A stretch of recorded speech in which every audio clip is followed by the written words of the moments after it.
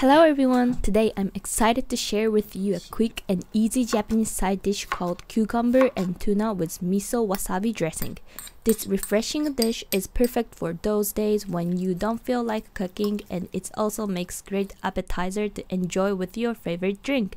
Let's get started!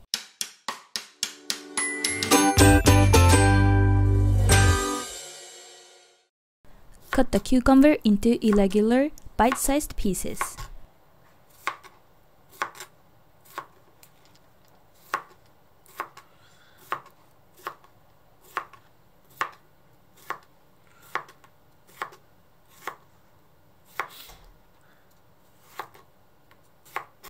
In a bowl, combine the cucumber, tuna, miso paste, wasabi paste, and mirin.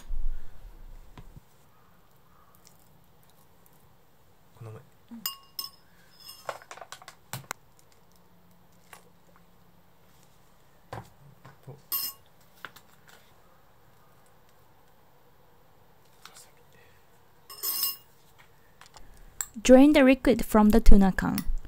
In this video, we are using canned mackerel instead of tuna. Feel free to experiment with different types of canned fish. Keep in mind that the saltiness may vary depending on the type of canned fish you use, so adjust the amount of miso accordingly.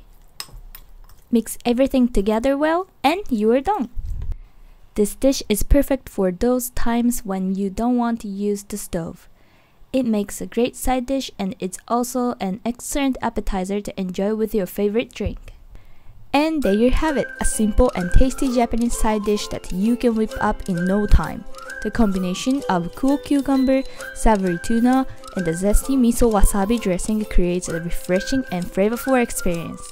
I hope you enjoyed this recipe, and if you did, don't forget to like, share, and subscribe to my channel for more easy and delicious Japanese cooking videos. Thanks for watching, and I will see you in the next video. Bye bye!